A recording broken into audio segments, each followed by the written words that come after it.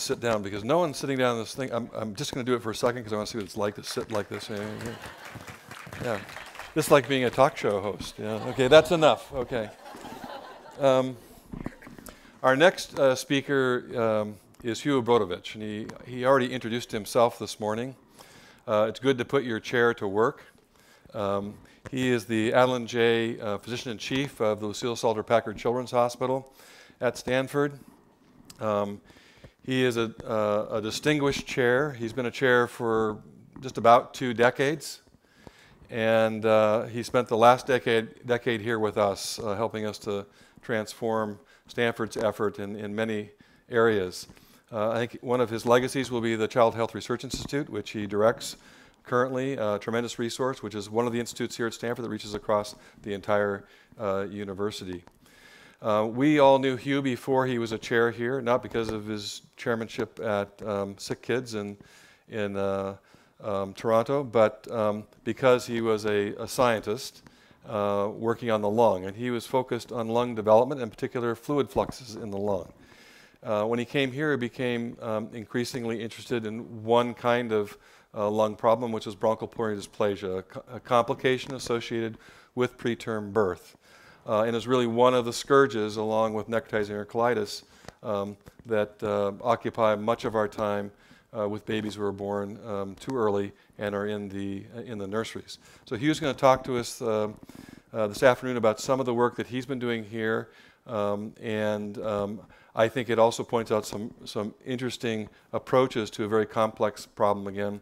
The slam dunks in biology are probably over, and it requires not only transdisciplinary efforts but also really complex understanding with the help of computational scientists to get at some of the things we're now looking at. So Hugh, you may come out now and address us. Thank you, David. Thanks very much, David. So I was a very young pediatric pulmonologist when she walked into my office. And it was this young mother who, young baby I'd been taking care of with bronchopulmonary dysplasia, and the child had just died. And she came to me and wanted to express her thanks to me, the rest of the healthcare team, for all that we had provided for her child. Well, for me, this was one of the most humbling experiences in my life. I mean, how could this mother come to me and thank me when I couldn't save her child's life? I also felt very inadequate because I could not explain to her, or for that matter to my pulmonary fellows, why would this little premature baby be born, and despite us giving this baby the best possible nutrition, oxygen support, nursing care, that the organs didn't develop properly. As the body grew and needed bigger and stronger lungs with better blood vessels, they failed to develop. And so really it was this patient and several other patients which really led me as a pediatric pulmonologist to focus my career on newborn lung disease and its sequelae, such as bronchopulmonary dysplasia. Excuse me. So today I'm going to take you on a little journey of history. I'll show you a couple more of my patients, and I'll end up at hopefully sharing with you some exciting work that we've done here at Stanford using this transdisciplinary approach, going across multiple schools, and what this exciting environment can prevent. Okay. So bronchopulmonary dysplasia is a very frequent sequelae of the very prematurely born infant. I'm going to give you a little brief history and also some long-term outcome for these children. I'm going to also talk about the incidence and mechanisms.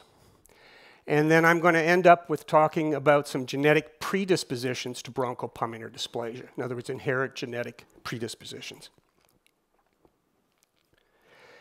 This is a picture from the 1960s when the second child of John F. Kennedy was born. Actually, and this child was prematurely by cesarean section. but was at 34 and a half weeks. At that time, it was thought to be very premature. Nowadays, that's, wow, big baby. Had a birth weight of 4 pounds. Now, the problem was that this baby died very shortly thereafter from an acute respiratory distress syndrome. This actually was an important sentinel event.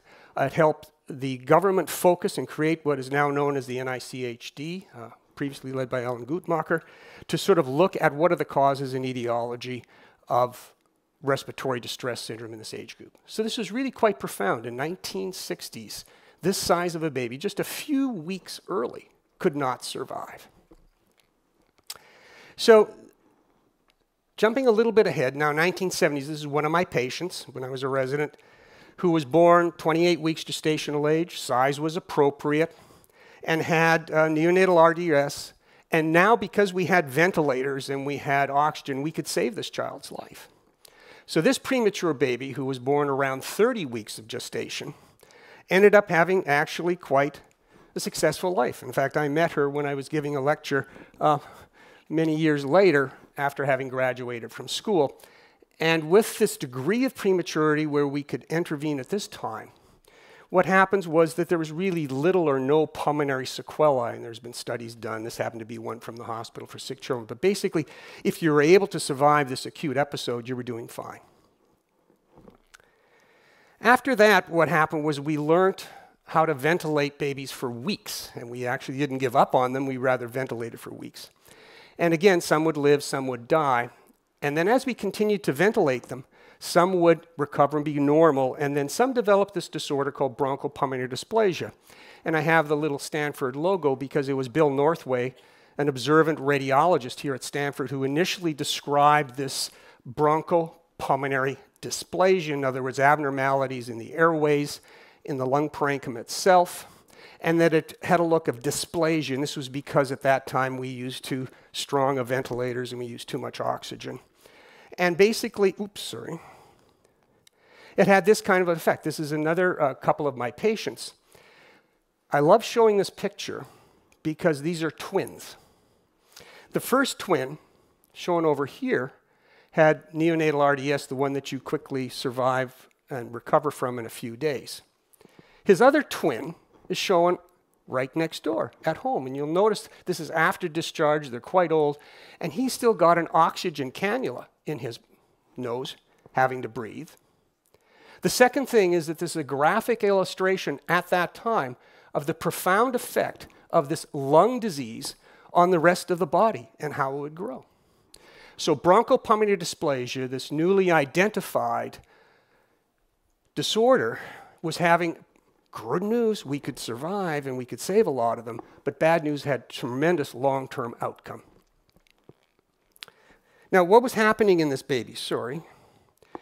Pathologists have studied this, and I've quoted here a study from Europe. Basically, in this one here, they looked at the alveolar number. Alveoli are the little air sacs in your lung. And basically, these are all children who had died accidentally in traffic accidents or something similar. And so this basically says that in the control group at different ages that you had between 200 and 300 million alveoli.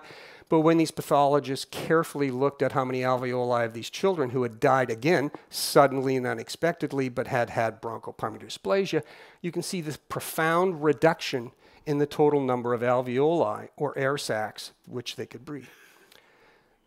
The graph on the right is just, you can measure surface area, but it tells you the same way. The way that I like to graphically show this to both scientists and the lay public is showing here. If you think of the alveolar region of the lung, which is where the good air comes in and the bad air comes out, it really, in these premature babies, when they're born, does not develop normally.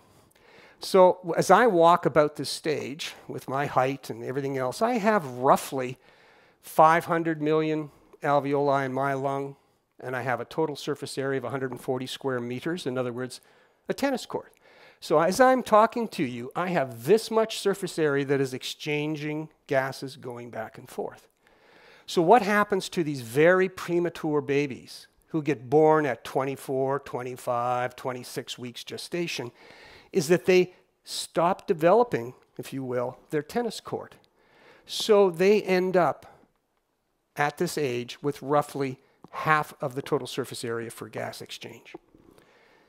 Fortunately, with better approaches in the neonatal intensive care unit, they don't get airway disease anymore or anything of substance. But essentially, that's where you're at. Well, why is this significant? Well, you don't like to lose half of it, but if you look at the normal aging of the lung, so this is normal subjects, and this is actually from the famous Framingham cohort. And on the x-axis, you can see the age.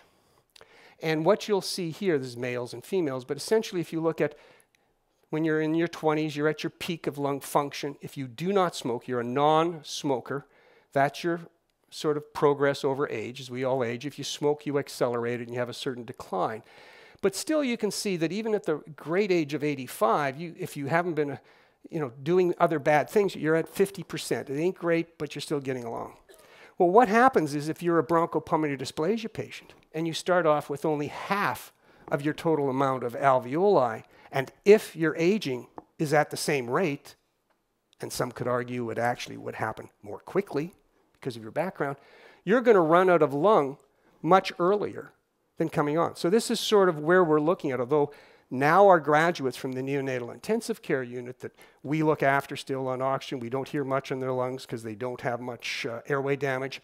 This is sort of the long-term scenario and why it is so imperative that we find better ways of allowing the lung to continue to grow and develop outside of the womb when born prematurely at 24 or 25 weeks. Tomorrow you'll hear some talks about an artificial placenta and other perhaps exciting things that are happening, but although we're doing so much better with these babies this day, we still have a long way to go. So what about the incidence and mechanisms? Well, this is actually some old slide, some data from the Canadian Neonatal Network. It's across Canada. And what you'll see is in red, tremendous advances have been made in survival. You can see that as you go down the gestational ages, that there is a high survival rate, and it's only when you're extraordinarily premature that you have a significant mortality rate. The other thing is the occurrence of bronchopulmonary dysplasia with back even in 2003 had virtually wiped out the amount of BPD in the older gestational ages. But as you go more immature, you'll see here that, I'm sorry, this is where Northway's BPD, the one that he described back here, was in this gestational age. However, when you go back earlier, there's this, quote, new BPD, a new type of BPD, without the airway damage, the one that's characterized by failure of alveolar septa, and it occurs at really a 50% or more rate as you're going back.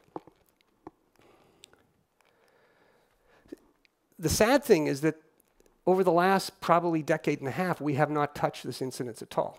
I've shown you Canadian data, but I could show you California-wide data from the CPQCC, which is exactly the same rate, the incidence, the rates. We have not had any meaningful improvement in the survival.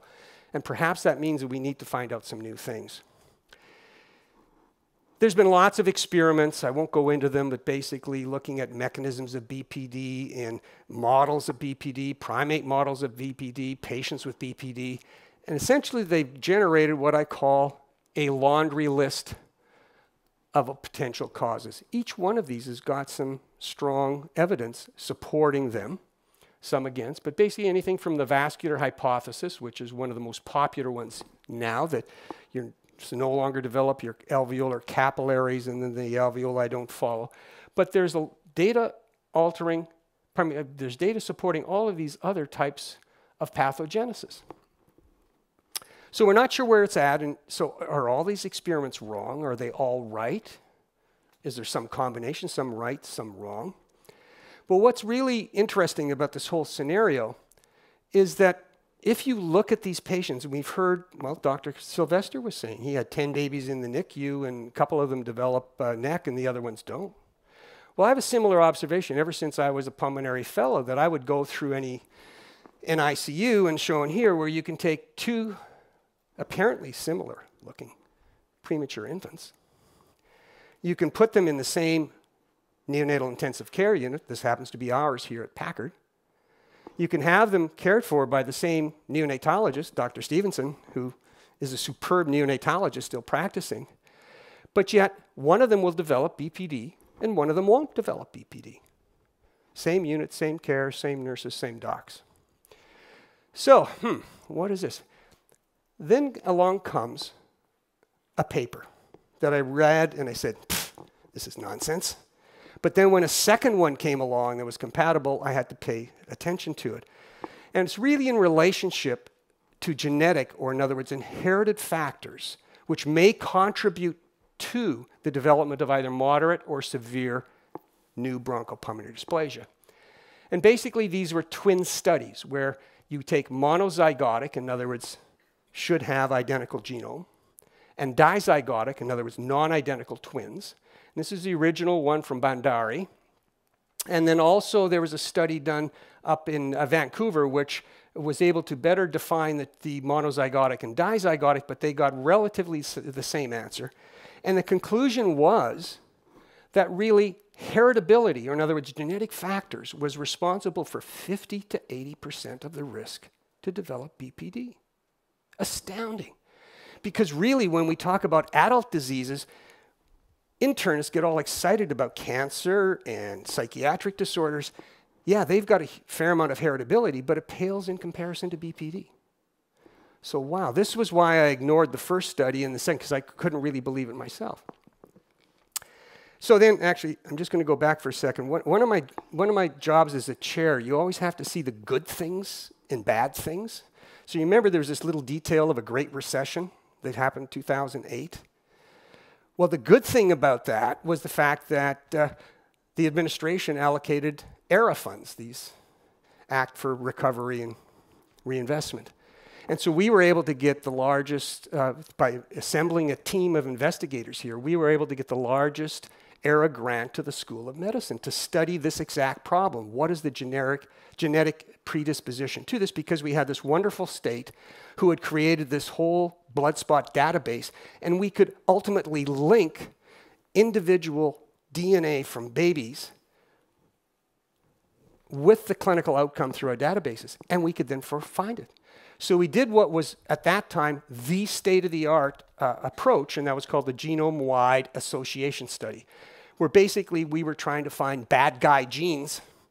And in some ways, it's like trying to find a criminal in the United States, and you can only look at the postal codes. It sort of is a way genetically where you can say, well, okay, I know that the bad guy's living at 94305 happens to be in Menlo Park, but it doesn't tell you which one of the guys that live in Menlo Park is doing. This is sort of the fundamental aspect of a GWAS.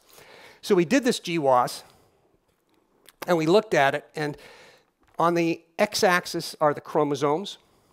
On the y-axis is a statistical number. It doesn't matter what that is. It's called a Manhattan plot because it's supposed to look like Manhattan.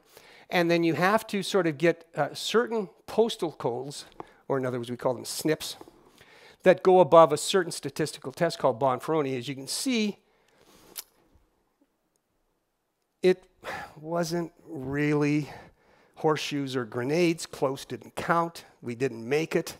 And so we really had no positive response, and we were wondering, well, why is this? We were very disappointed in this. We also looked at something called copy number variance. We couldn't find any changes in that. And so this ended up, man, was I bummed. Were we all bummed? Not only had we invested multiple years on this, we had spent lots of NIH money, and we came up with a big fat zero. So we redid the data, trying to figure out what had we done wrong. And then what happened, we questioned, this is my question, did we design the study correctly? Well, maybe those two previous studies, even though they agree with them, maybe they're totally incorrect. Are there scientific errors that we're doing, like drawing where the Bonferroni is? Then all of a sudden, oh, by the way, the other thing was that the NICHD had run a network which actually was, I guess, in some ways relieving, although they again did not find any of these SNPs achieving, but at least it supported our findings, that we had not probably done something wrong. There was some limitation. And then all of a sudden, remember this guy. So this is Charles Darwin. And evolutionary tree, poor tree. And really what it is to remember the GWAS studies, our genome-wide association studies, rely on what's called the common gene, common variant, common disease analogy. You have to have something that's commonly in your genome to do this. And really what it does is it takes many thousands of years to have evolution take place, usually. So basically, if you look at US infant mortality, the rates have dropped more than 90% in the 20th century. So this is mortality rate. So basically, you can see that these premature babies never used to survive. It's only in the last 1 or 2 decades that they survived. And so this is why, and this is from a paper where the quote is at the top, because of rapid population growth and weak purifying selection. Okay, this is not related to prematures. It says oops, what's happening here? Human populations have an abundance of rare variants, many of which are deleterious and have relevance to underlying disease. So this is the title of this slide, is rare single nucleotide variations are very common in an individual human's genome. When you hear rare, you think it is, well, that's not very important. Well, rare just means that it happens to be in some one person. I have my own personal set of rare variants. Dr. Darmstadt has very few of them. Dr. Buddha has very few of them. They have their own personal set of very rare variants. And so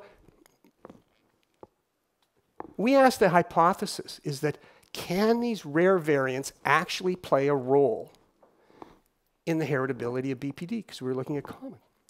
Well, the approach we did was to detect rare variants in I'm not sure. I guess there's 2 buttons here. My apologies. I'm using my pointer. Detect rare variants present in patient but absent in the 1,000 genome data set, allegedly normal people. And we would exclude genes that are found in both BPD and non-BPD patients, looking for something that's different. And the results were that we found 182 overlapping genes in our non-BPD patients. And we had 258 non-overlapping in the moderate to severe. And if you look at them, and this is just some details for if there's any geneticists in the audience, but I won't go through it. But basically, we were very excited by this data. And I have to give a special call out to Dr. Lee and Dr. Hugh, who were really the leaders in Dr. Snyder's lab of the analysis component of the genome as opposed to the clinical and translational. So we were very excited by that. And then what they did was they did, if you will, pathway analysis, where they were able to look at where these variants in the genetic structure of these individual children had in different pathways. And what we've got here is linked up together. So, for example, here, extracellular matrix. This is the stuff that's sort of between the endothelium and epithelium. This is just listing a whole bunch of the genes like collagen genes, other ones down through here. And so this is one of the strongest associations. So if you think of any sort of pathway, if you have a little knock here, and a little knock here, and a little knock here, and a little knock here, because you've got rare variants in multiple pathways that make that pathway not work just quite the right way. It doesn't matter if you have the same genetic variant here as the next premature baby with BPD, but you've got your own personal rare variant. Then that can make you susceptible. So this was really exciting, and the other reason was that the strongest signal from this extracellular matrix has a lot of good experimental data. Remember I said the laundry list? If you look back in that laundry list, you're going to see a lot of these characters in there, whether it's elastin or collagen, etc. So we then went from being very depressed to being very happy in the fact that we believe, and we haven't totally proven it, obviously, but that the heritability studies are indeed correct, these 2 twin studies. But the fact that it could be explained by these rare variants. Everybody's got their personal one. The second point was that it's really pathways that are probably more predisposing. So if you try to hone in on one single molecule in one single pathway, you're probably going to end up where you're at. So you have to look at these pathways. The other thing, which I don't have time to talk to you about today, but we always talk about bad guy genes. Maybe there's good guy genes. So maybe it's not the rare variants in these pathways that predispose you to developing bronchopulmonary dysplasia, but maybe there's some good guy variants in these pathways that protect you. In other words, I can tolerate more oxygen. I can take going from 3% oxygen in utero to 21%. So there's lots of work to be done, and I think it's time to study these pathways under both ways. So in closing, I just wanted to congratulate, as I mentioned, the team. This is a huge effort, and I'll just show you the list down here, and I'll let you read it. It's all everything from epidemiologists, statistical geneticists, clinicians, translational to try to put this all together. And again, a real special call out to Dr. Hugh and Dr. Lee. And with that, I'll close and take some questions. I think we've got an extra 8 seconds over my 5 seconds. 5 minutes. You did well, Hugh. Thank you. Questions for Hugh? Yeah, absolutely. And I'll just bridge back to Dr. Sylvester's talk where he was excited about looking at these blood spots that every baby gets tapped on. I mean, he was saying it's a couple of weeks later when the neck arrives. Same thing with bronchopulmonary dysplasia. In fact, actually, the NIH has sponsored several years ago, and the results haven't come out yet, about whether newborn screening should include just whole genome screening and then being able to identify these different areas. Obviously, there's a lot of issues with that, pro and con and ethics and et cetera.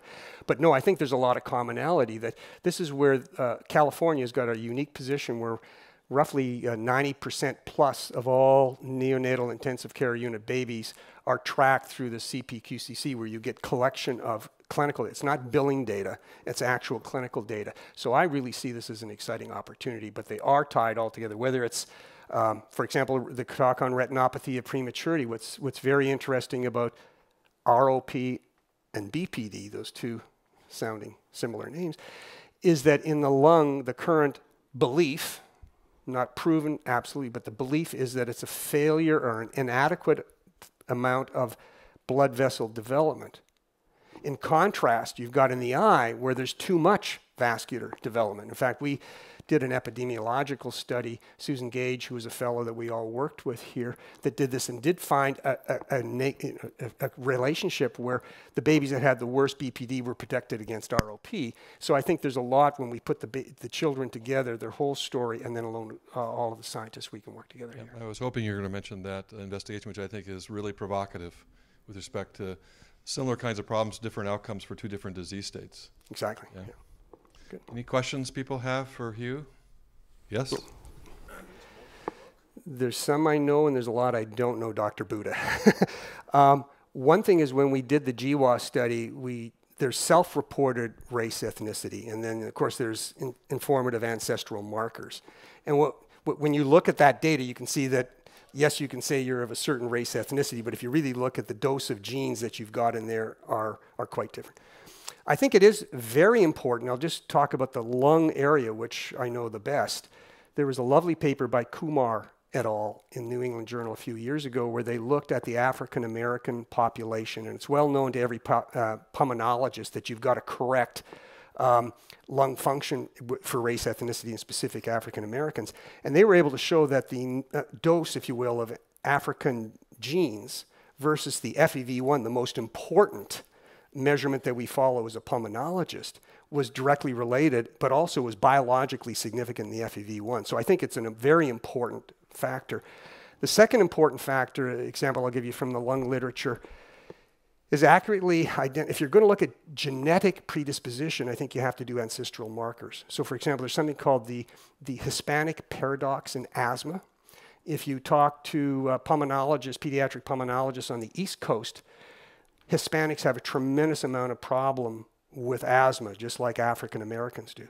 If you look in the state of California, we have very little. And of course, if you look at the race ethnicity, it's significantly different between the Hispanics of the West Coast and the Hispanics of the East Coast. So I think those are two really powerful, important messages that genes do play an important critical role, and then we have to study them better. And probably the vulnerabilities, just as I said, some may be protective or non-protective. I think that we've always known, Caucasians don't do very well with CFTR. We got a lot of it, whereas there's, other disorders. So I think genetics is really important. Yeah. This is what happens when you start to talk to a pulmonologist about the lung. Thank you very much, Hugh. Thank you.